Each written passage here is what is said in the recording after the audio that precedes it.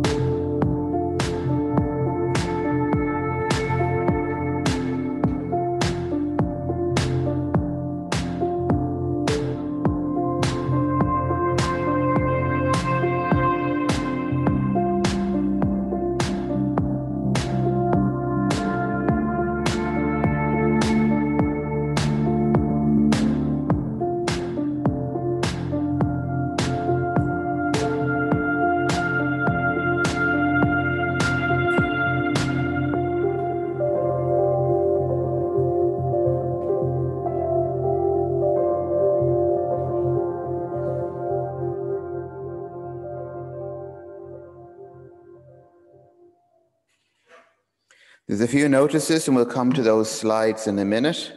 But just to mention to you some things for the locality here. In a couple of weekends' time, it's Remembrance Sunday. It's a time when we remember all those whose lives were lost, especially in the two world wars, but in other wars and conflicts. And we have a poppy appeal which supports those who are veterans, who are still in need of support, particularly those who've been injured and maimed in conflicts. So there will be a drive-through poppy appeal, donations towards that, and that'll be happening on the 8th of November between 2:30 and 3:30, a drive-through only because of the level 5 restrictions, in the car park of Stranorlar Church of Ireland here in Stranorlar. And thank you very much to Bonnie and Aubrey for making that happen. Other things coming up and happening at this time. Kingdom Kids for this day will be going up very soon. And that'll be going up online via our Facebook page and our website. I hope the children have enjoyed and have found great the throne room. A huge thank you to the churches in Donegal for sharing this so generously with us, the churches of the Church of Ireland, Presbyterian and Methodist in Donegal. We very much appreciate your generosity. Speaking of generosity, come back to that one in a minute. There we go. Next Sunday is Harvest. We had hoped that we might have had Harvest physically together in the building and with you over the airwaves, but it's only over the airwaves this year due to the circumstances we're in. But it's been such a trying time for so many. We need to remember when we give thanks for what we have, those who have less. So I'm asking if you could please bring some donations, and there'll be a crate outside both of the schools of this parishes I should say, one outside Robertson School here in Stranorlar, and one outside Welshtown School out in Welshtown, Glenmore, Glenfin area. A more detailed list will go up on the website and on the Facebook page later on, but basically non-perishable items such as biscuits, tins of fruit and other tinned items, sweets, crisps, toiletries, colouring books and pens. If you're donating them, please put them into something plastic because we will be checking that box and collecting them, but you know what the weather is like in Donegal. We don't want them to get too wet. Another thing that's going to happen very soon is Alpha. Some of you who are of this parish, the Finn Valley, will have remembered a few years ago when we did Alpha. Well, we're doing Alpha online with the diocese, where you get that chance to ask those questions, what it is that your dying to know about God, Bible, prayer, and who is this Jesus that we mention so often. You may still have many, many questions. But in order to take part in this, a bit like taking part in this service, you'll need a smartphone or a tablet or a laptop that can run Zoom, because it'll be running on Zoom. And also, if you're fortunate enough to have all of those gadgets, the best thing would be the thing with the biggest screen. You'll find it a bit easier on the eyes. So if you have all of them, do it on the laptop. To sign up, there is the email address there and a link as well. And they'll also be going up on the Facebook page and on the website. And that should be more than worthwhile. And there are many of us from across the diocese who are leading and helping with this, including myself. So there's much to be happening and much to be happening. There's also a day of prayer coming up, but I'll mention that with a few other reminders towards the end of the service. But the reason we're here this morning is to gather in worship. And worship includes prayer, song, Bible, and a response by us coming back to God. So let us pause to lay aside the week that has been, to leave ahead of us the week that is to come, and to pause and to welcome God into our midst and into our homes and into wherever we may find ourselves this morning, this afternoon. Gracious Father, bring your blessing into this meeting wherever we find ourselves, of your people, gathered here today across the valley, the airwaves, these islands, and further afield. Speak to our hearts through the hymns, the prayers that are said, and the reading and the understanding of your word. We return to God, recognizing that we have often rebelled against him. We've often walked away or not walked the path he set before us. So we say to him, close your eyes to my sins and wipe out my evil. Create a pure heart in me, O God, and put a new and loyal spirit in me. Do not banish me from your presence. Do not take your Holy Spirit away from me. These are the words of the psalmist, most likely of David, who knew what it meant to wander away from God, but always turn back to God. So let us return to the Lord our God and say to him, Father, we have sinned against heaven and against you. We are not worthy to be called your children. We turn to you again. Have mercy on us. Bring us back to yourself as those who once were dead, but now have life through Christ our Lord. Amen. Almighty God, who has given us a kingdom that cannot be destroyed, forgive us our sins, open our eyes to God's truth, and strengthen us to do God's will, and give us the joy of his kingdom. Through Jesus Christ our Lord. Amen. We now have a few songs of worship to sing together. Before the throne of God above, I have a strong and perfect plea. Amen.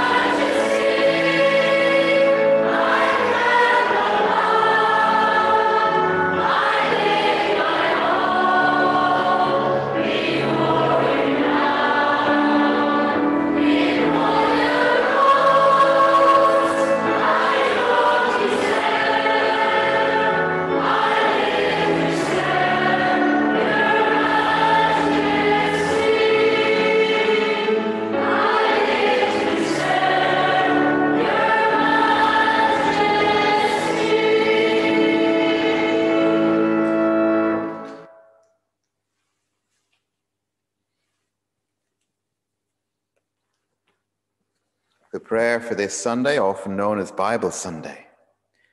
Blessed Lord, who caused all Holy Scripture to be written for our learning, help us to hear them, to read, mark, learn, and inwardly digest them. Through the patience and the comfort of your holy word, we may embrace forever and hold fast that blessing of hope of everlasting life, which you've given us in our Saviour, Jesus Christ. Amen.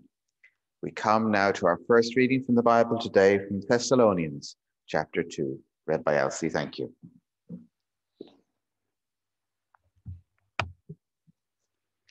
The first reading is taken from St. Paul's letter to the Thessalonians, chapter 2, beginning at verse 1. You yourselves know, brothers and sisters, that our coming to you was not in vain. But though we had already suffered and had been shamefully maltreated at Philippi, as you know, we had courage in our God to declare to you the gospel of God in spite of great opposition. For our appeal does not spring from deceit or impure motives or trickery, but just as we have been approved by God to be entrusted with the message of the gospel, even so we speak, not to please mortals, but to please God, who tests our heart. As you know, and as God is our witness, we never came with words of flattery or with a pretext for greed, nor did we seek praise from mortals, whether from you or from others, though we might have made demands as apostles of Christ. But we were gentle among you, like a nurse, tenderly caring for her own children. So deeply do we care for you that we are determined to share with you not only the gospel of God, but also our own selves, because you have become very dear to us. This is the word of the Lord. Thanks be to God. Thanks be to God. Thank you, Elsie. We now come to our psalm. Psalm 119. How can young people keep their way pure? By guarding it according to your word. With my whole heart I seek you. Do not let me stray from your commandments. I treasure your word in my heart, so I may not sin against you. Blessed are you, O Lord. Teach me your statutes. With my lips I declare all the ordinance of your mouth. I delight in the way of your decrees, as much as in all riches. I will meditate on your precepts and fix my eyes on your ways. I will delight in your statutes. I will not forget your word. And together we say, happy are those who walk in the law of the Lord. Amen. Our next reading is from Matthew's Gospel, chapter 22, beginning at verse 34. When the Pharisees heard that he had silenced the Sadducees, they gathered together, and one of them, a lawyer, asked him a question to test him. Teacher, which commandment in the law is the greatest? He said to him, you shall love the Lord your God with all your heart, and with all your soul, and with all your mind. This is the first commandment, and the second is like it. You shall love your neighbor as yourself. On these two commandments hang all the law and the prophets. Now, when the Pharisees were gathered together, Jesus asked them this question: who do you think of the Messiah? Or what do you think of the Messiah? Whose son is he? They said to him, the son of David. He said to them, how is it then that David, by the Spirit, calls him Lord, saying, the Lord is my Lord, sit at my right hand, until I put your enemies under your feet? If David thus calls him Lord, how can he be his son? No one was able to give him an answer, nor from that day did anyone dare to ask him any more questions. This is the gospel, the good news of the Lord Jesus. Amen. I pray, Lord, as we come now to your word, may your word speak into our hearts and minds and souls and bodies. May we have ears to hear, hearts to respond. And may, Lord, you help me as I seek to follow in your ways and to share your word, Jesus, in your name. Amen. Bear with me one moment while I get this thing working. So as we come, Lord, to your word, may we find a renewed courage and strength in you. I'm just keeping track of all the different bits and pieces I need to keep track of. Would you believe that when I looked at this passage, I'm actually reminded of a marriage? There are a couple of things. Even though we often use the more contemporary version of all of the services in our prayer book, I am actually familiar with the more traditional services and words. And the older form of words came to mind to me, but I'll come back to that in a moment. But another reason I'm reminded of a marriage is that this reading from Matthew, I usually, to look at a Bible passage, I look at what comes before and after the passage, because otherwise you can take it so out of context that it's not saying what it needs to be saying, what Jesus and God intended it to be saying. And what comes just before this is one of the Sadducees you heard mentioned at the beginning of our reading from Matthew.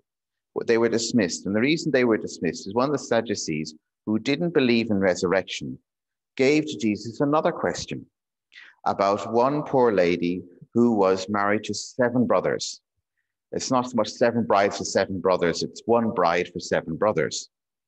And they said, well, when they all get to heaven, whose bride will she be? And Jesus basically said, you've got too narrow a distinction, mind and understanding. There'll be no such thing as marriage as you understand when you get to heaven. So stop thinking in such a narrow way. So they went off with their metaphorical tails between their legs.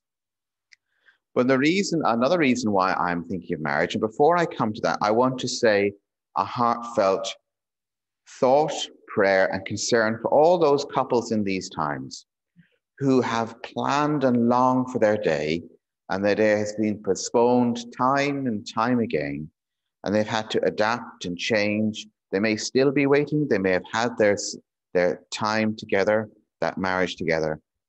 That especially for those who wanted to get married in these times, it has been a most difficult time. So I want to say to you, my thoughts and prayers are with you as well today. And I'm not unaware that it has been especially difficult for couples. But returning to where we are today, Jesus asked the question, love the Lord your God with all your heart and soul and mind, is another way to put it, and love your neighbors yourself. In many ways, it actually mirrors the marriage vows. Do you promise to love, honor, cherish, and protect, or obey is one of the other words, and forsaking all others, and holding only to forevermore, and each one of the couple, the groom and the bride, say, I do. They in many ways mirror what that greatest commandment is, and they mirror what Jesus has also said. But we'll take one little bit at a time. We'll go first to the reading of Thessalonians. Now, all these letters from Paul are written by Paul to churches he has been to. He remembers them. It's a bit like he's doing the first century version of an email or a Zoom call back to them, saying, how are you doing? And here are my suggestions and thoughts and prayers for you in these times. So he's writing to a church in Thessalonica, in modern day Greece, and he's recalling what has happened to him and his companion when they were on their journey. That they went through Philippi nearby, and they were very mistreated. And they were presumably ridiculed and berated for what they are, who they believe in Jesus, and what they're about, what they're doing. And yet he contrasts this against the people of Thessalonica. He has seen in them their great courage to share the good news of Jesus, even though they've got in position. And he recognizes that they recognize Paul and his companion, and probably companions, that they recognize Paul did not have deceit. Paul did not do this out of any vain ambition. He didn't do it to pull the wool metaphorically over their eyes, to manipulate them, to steer them in a direction for his own motives. He did this for entirely selfless and pure reasons, as is the nature of the message of the gospel. And I felt that was a good place for us to start. because myself and Elsie and John, who lead these services on Sunday morning, we're not perfect, but we do this work, this sharing, this service, as we try and be like Paul. We wish to share with you the good news of Jesus. We don't wish to manipulate, to steer for our own ends, or to in any way distort what it is that Jesus is sharing. We offer this as freely as we're humanly able, without any ulterior motives as we're humanly able, so that as Paul desires and we desire, that you would know this Jesus, know the message that this Jesus shares, but more than that, know the message of Jesus, who is the Son, who Jesus refers to, that little phrase about David in Matthew, but the Father, the Creator Father, who we give thanks to next week at Harvest, and the Spirit, who gives us courage, gives us strength, gives us hope. The thing that we try and do is, we who are frail human beings try and share that good news. And we try and do it in obedience because we believe that God has asked to do it. And we believe it that, like Jesus says, it's a pearl of great price. But it's a pearl that's not meant to be held onto or hidden in a pocket. We'll hold it out to you and offer it to you that you may see it for what it is and speak to God, and God will speak to you. But oops, it went a bit faster than I had. But one of the first things that came there was the people in Philippi were rebelling. But who were they rebelling against? They probably thought they were rebelling against Paul and his companions. But actually, as Paul was doing it not for his own benefit, I'm sure he would have much rather not been persecuted, tortured, and run out of town, as he was on many occasions. But he's doing it to serve his Lord and our Lord. So actually, the people who were rebelling against Paul and rebelling against God's word in these days aren't rebelling against Paul or myself or whoever might be leading these services. We are rebelling against God. As our confession did at the very beginning, that's why we come back to God. So many ways we're actually kicking against God. But thankfully, God is such a gracious God that he keeps saying, will you come back to me? Will you return to me? So there we have in the second slide here, we didn't have any hidden motives when we won you over. We didn't try and fool you or trick you. This isn't like a magic trick. I'm not going to get a top hat out and pull a rabbit out of a hat. I'm not going to wave a wand and say I'm abracadabra. But then I think that also has deeper implications, because I think in human beings, we want a quick answer, especially in these days, and we would love a quick solution, especially in these times. But God works throughout the whole of time and outside time. And so God doesn't do the magic wand. He does work, he is in control, and he is in charge. But often he does it in such a subtle way that we have to look deeper and search for him. And not just seek him, but not just even seek his answers, but seek his help. It's not that he's unwilling or incapable, but he desires that we seek him. So when we come to know him and his power and his answers, in that seeking, we've gone a long way with him, and we've walked with him and he's walked with us. He is trying to bring us back, if you will, to that point in the Garden of Eden, in the cool of the day, which we have cool all day at this time of the year. But in the cool of the day, Adam, and presumably then Eve, would walk with God, and they'd talk, they'd spend time together. That's what God desires to do with us. So there's no magic wand here. And Paul says the message is complete, accurate, and based on the truth, and it does not change. We may have changed the way we share the message. I never thought at the beginning of 2020 I'd be staring at a camera, trying to speak to you in your front room. Thankfully, I can't see you because maybe you'll be in your pajamas, or maybe you'll be sitting around the fire. Earlier in the year, you're probably out in the garden. You can see me, but I can't see you. But I'm sure you'll probably say that's a blessing.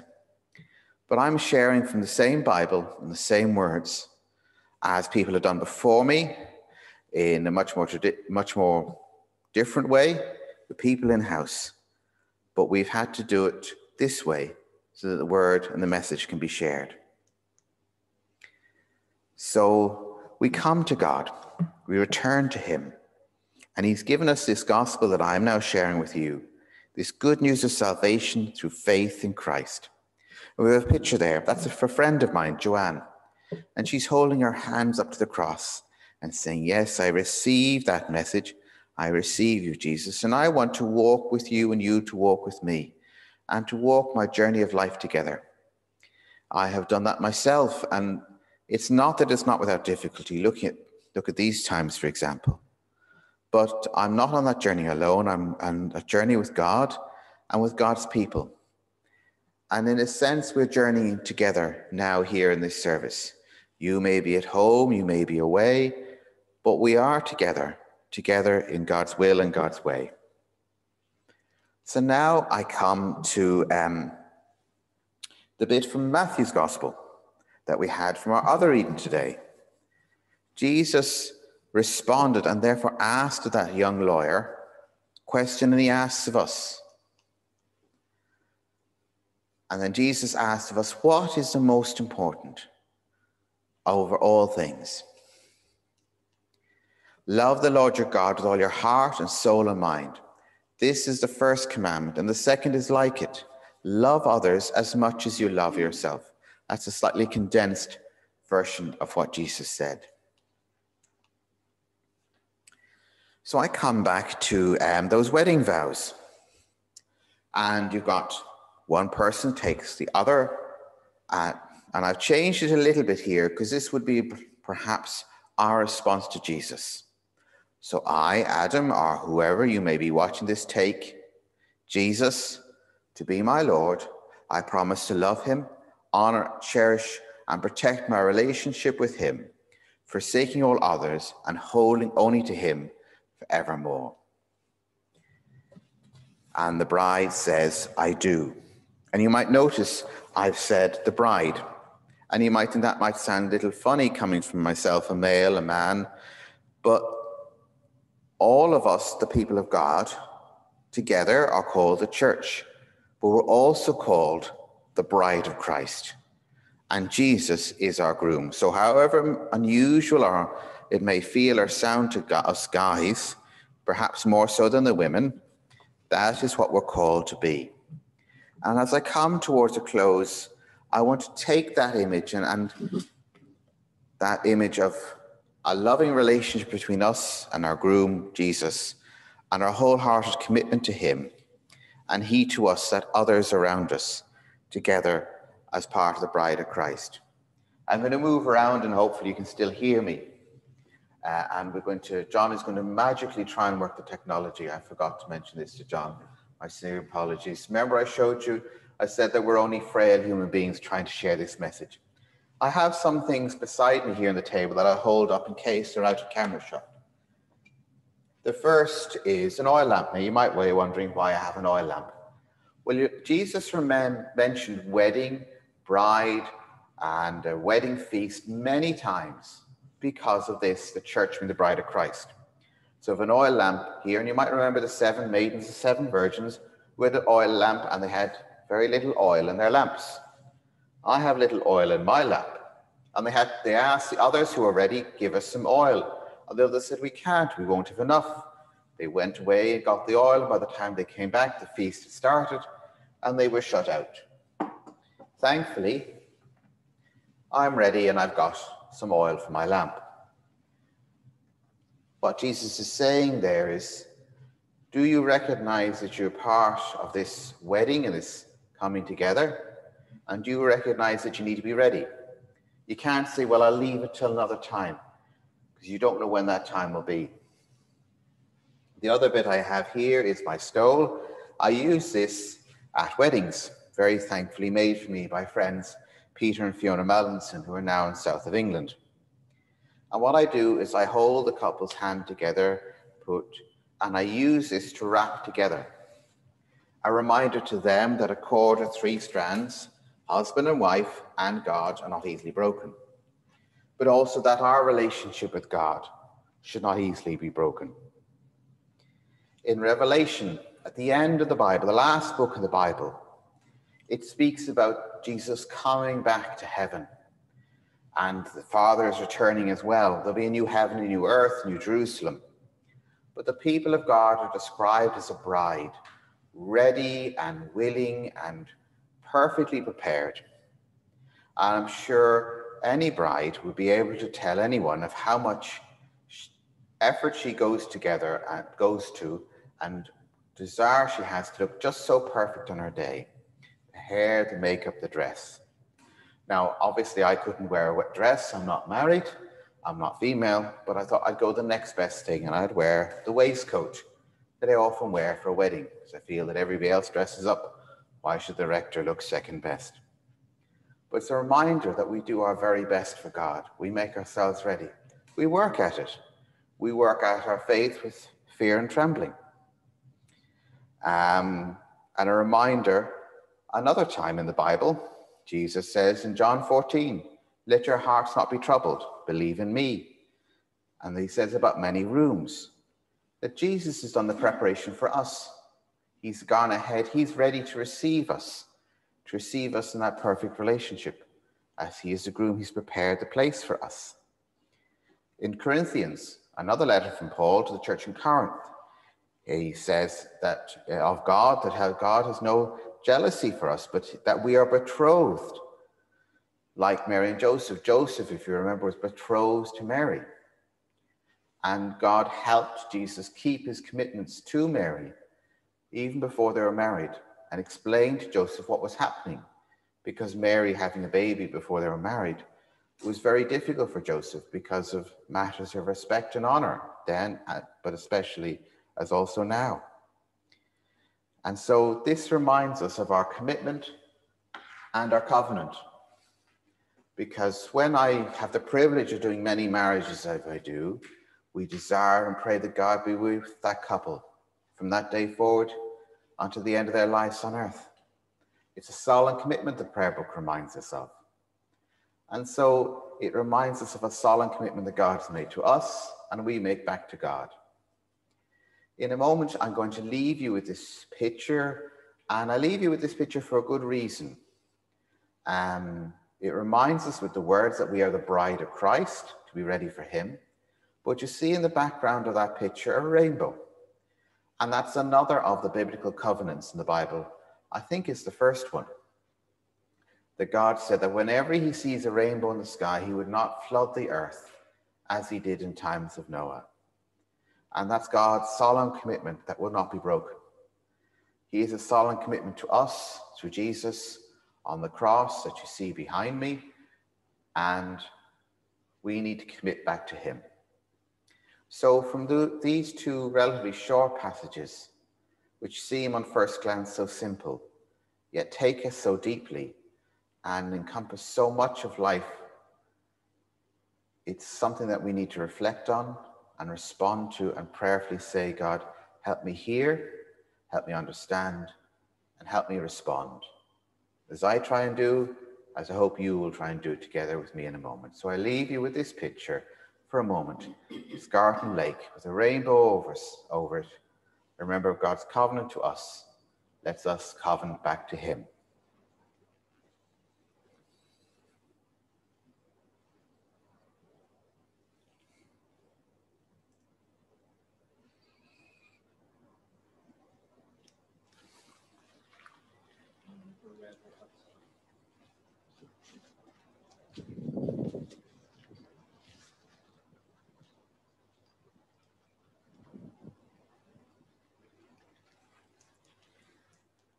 I now come to the next part.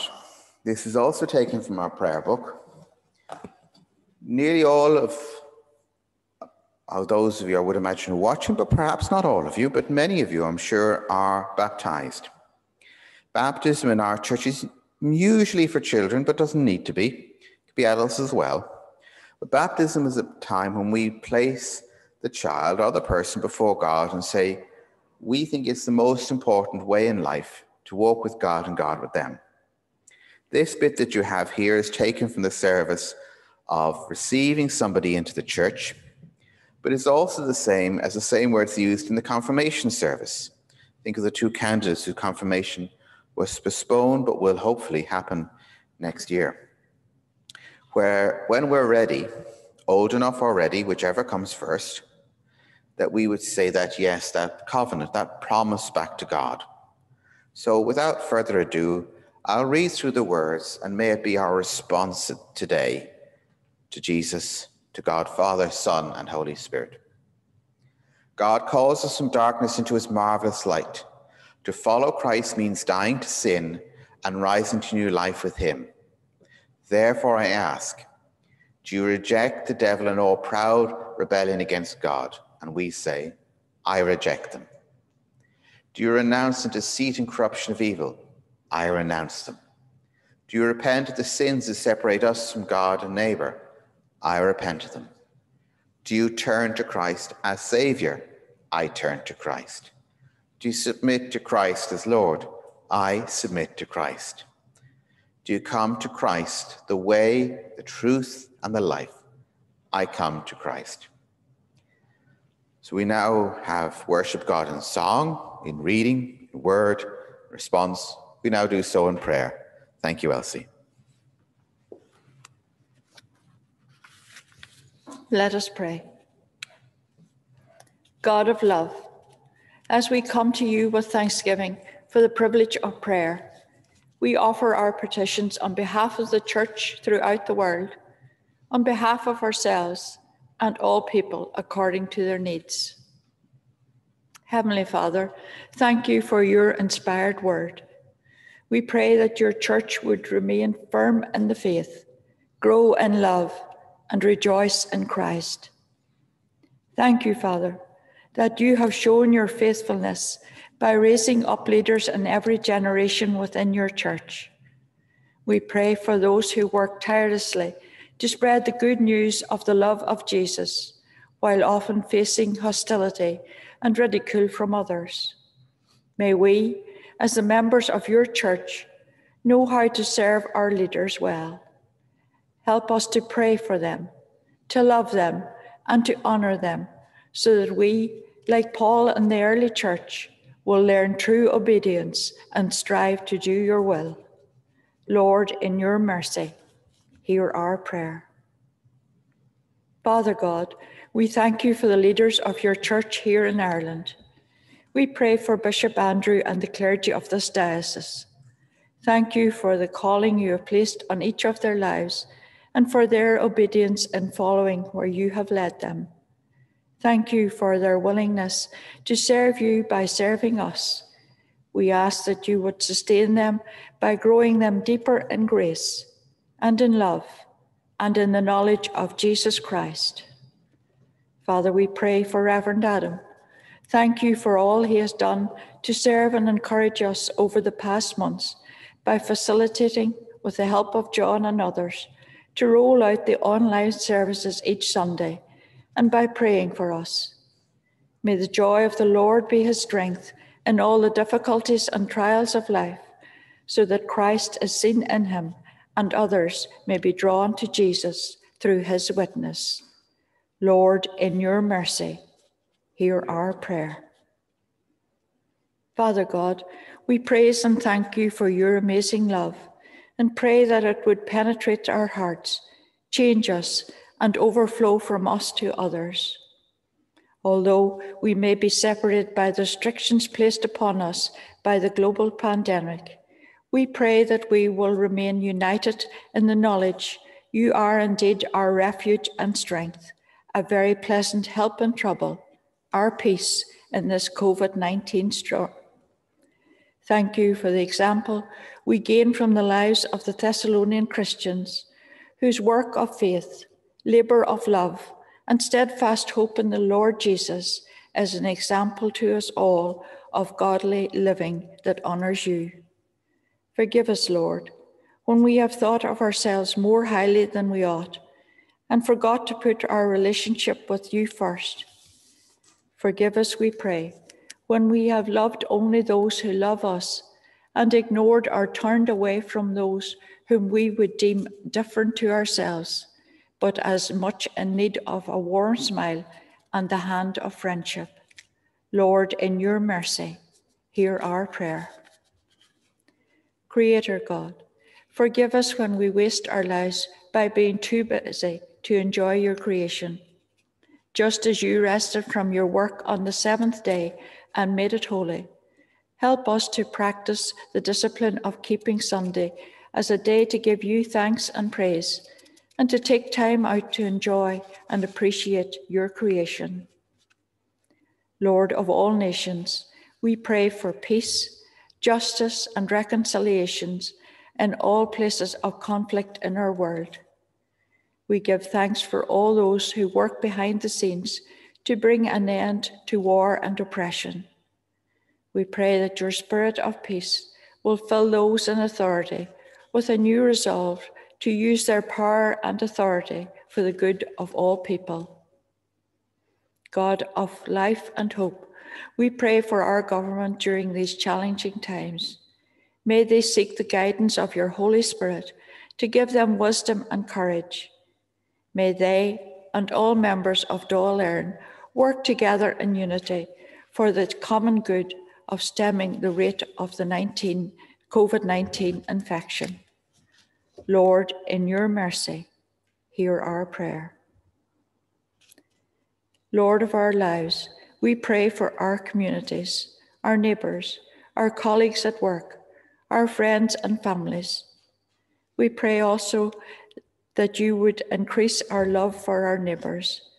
Grant us the willingness to encourage and spur one another to a greater level of love and service in these strange times of isolation and separation.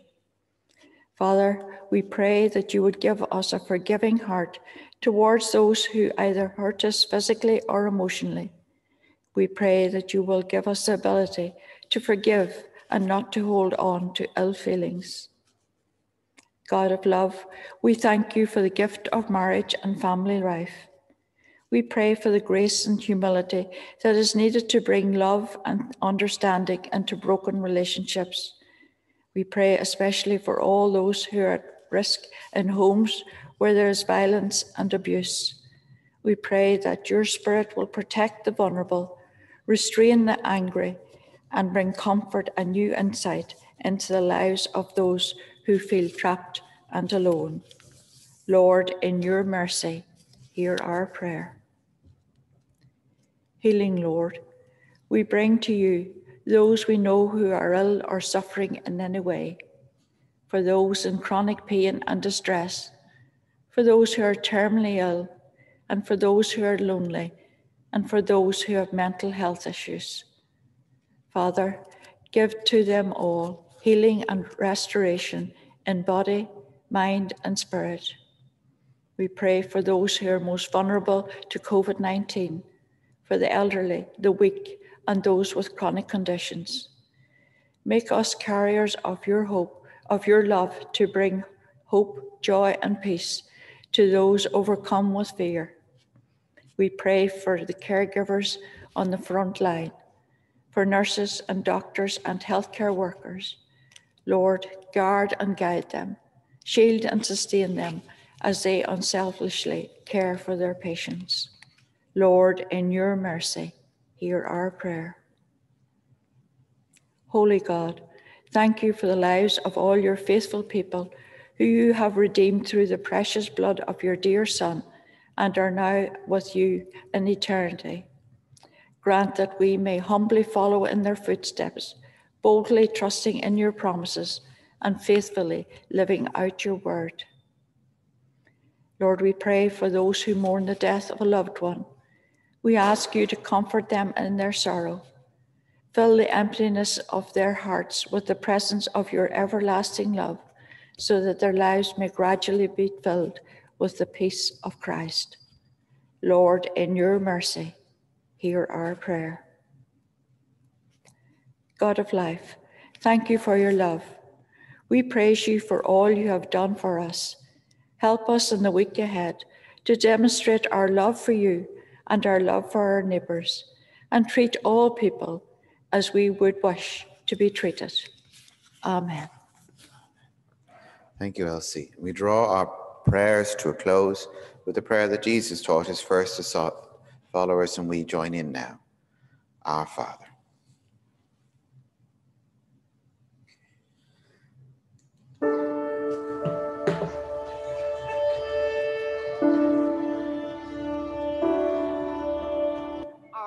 Our Father, who art in heaven, hallowed be thy name, thy kingdom come. Thy will be done on earth as it is in heaven. Give us this day our daily bread. And forgive us our trespasses, as we forgive those who trespass against us. Lead us not into temptation, deliver us from evil. For thine is the kingdom, the power, and the glory, forever and ever. Amen. Amen. Amen. Amen. Amen. Amen. Amen. Amen. We come now to our final song and hymn today. There is a Redeemer, Jesus, God's own Son.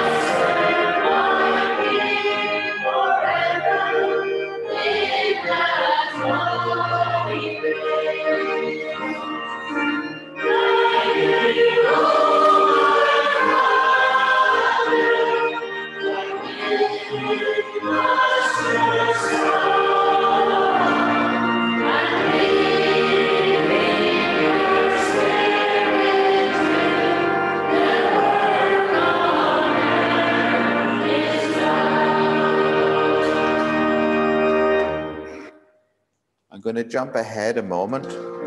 Nope, one. There we go. You'll hear gently in the background the music playing, but we'll come back to that. A reminder of the National Day of Prayer that's happening on the 31st of October this month. See dayofprayer.ie. It's a time for us to pray into this pandemic, pray for the vaccine, pray for those who are working so hard to get that ready. Pray for those who are working so hard in our health services and those who are on the front line. And that's not just doctors and nurses, so don't get me wrong, pray for them especially, but for those who are care assistants going into homes, those who are keeping the wheels of things going so we have light, electricity, heating and food and so much more. But also pray that God would speak into these times, and that, like Paul said, that the message would be not one of malice or anything like that, but would be seen as good news, a pearl of great price, that we may respond to him in Jesus' name. Amen. So dayofprayer.ie, and at the end of this month, all Christians, regardless of denomination or place, would come together in prayer. So I'm going to go backwards now to where we were. And we now have our closing prayer and blessing. And hopefully we'll have the music back again, will we? Yep. Thank you to John.